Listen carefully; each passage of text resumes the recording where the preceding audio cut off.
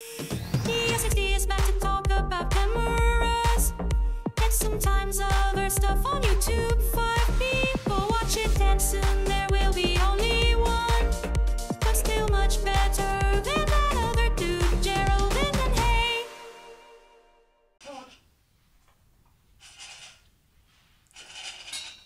Come on, yep.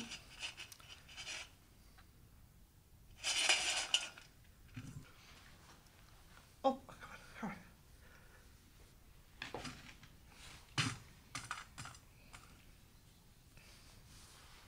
It's not working, is it? I am a great believer in all those things that can't be explained.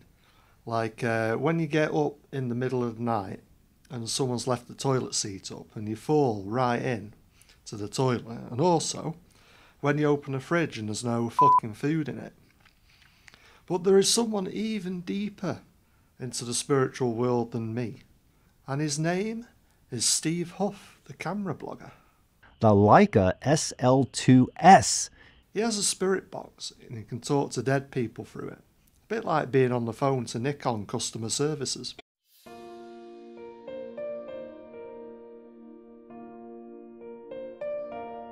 What is your name? Jesus Christ. Who is on the bed with me right here? Jesus. Let's establish that line of communication. Okay, hold on. In his most popular hour, over 9 million people watched his video about a dead rapper. Now, that's more people than watched the royal wedding of Prince Harry and Meghan Markle on BBC iPlayer. Steve Huff, the ex-camera blogger and ghost botherer, must surely have an insight into why Canon are crippling their 5-axis image stabilisation performance with manual focus lenses, because he speaks to people who went to hell for very bad things indeed all the time. Basically, he phones them up, and let me tell you, they're not best pleased down there either, by the sounds of it.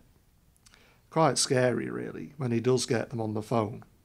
Not a pleasant conversation. Okay, so down here is where apparently... Wow, look at that window, spider webs. Yeah. There are all kinds of bitter, twisted, tortured souls down there talking to Steve Huff, the ex-camera blogger. Did a lot wrong on purpose and thought they'd get away with it, which is why they're now in the infernal flames of hell. Nothing but Canon EOS R5 to shoot with. It being so hot down there, they can't even get more than 2 seconds of 8K, and they look at you like Jenna Ortega when he asked them if they'd tried the line skipping 1080p mode instead.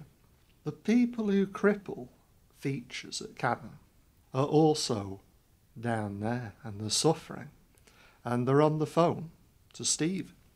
So I've decided, as part of my upcoming EOS R7 review, to try and interview them. What in their lives on earth led up to them being involved in the dark arts? In order to communicate with them down there, I have had to come up with a spirit box myself, basically. I also did try the red hydrogen phone, but all I could hear on the other end was Lance Armstrong sniffing coke off a hooker, complaining that he can't find his yellow jersey anymore. So I got this spirit box. Hang on, let me just go and get it working.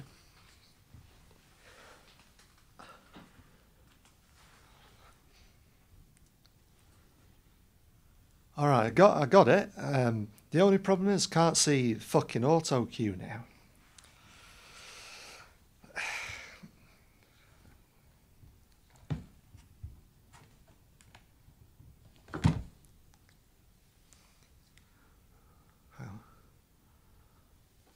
Oh, hang on, wait.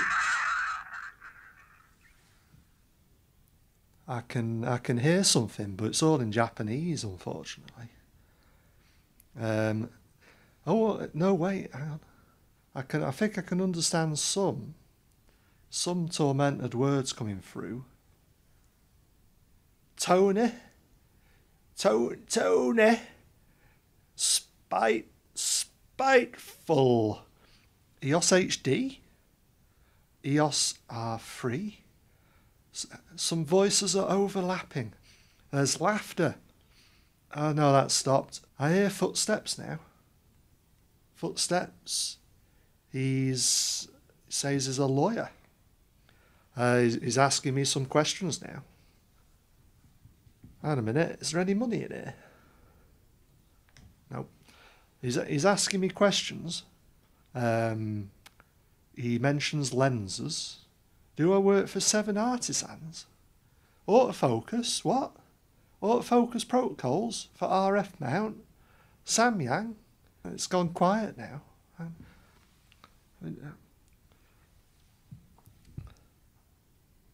It's all very, very, very unclear what the Canon employee is trying to tell me, but I think I can have like a wild guess. Not turned on. That's why. I often think that animals are very closely related to ghosts, actually. Sneak around in the background looking for food and stuff. That's exactly what I would do if I was a ghost. I would come back and I'd be extremely hungry.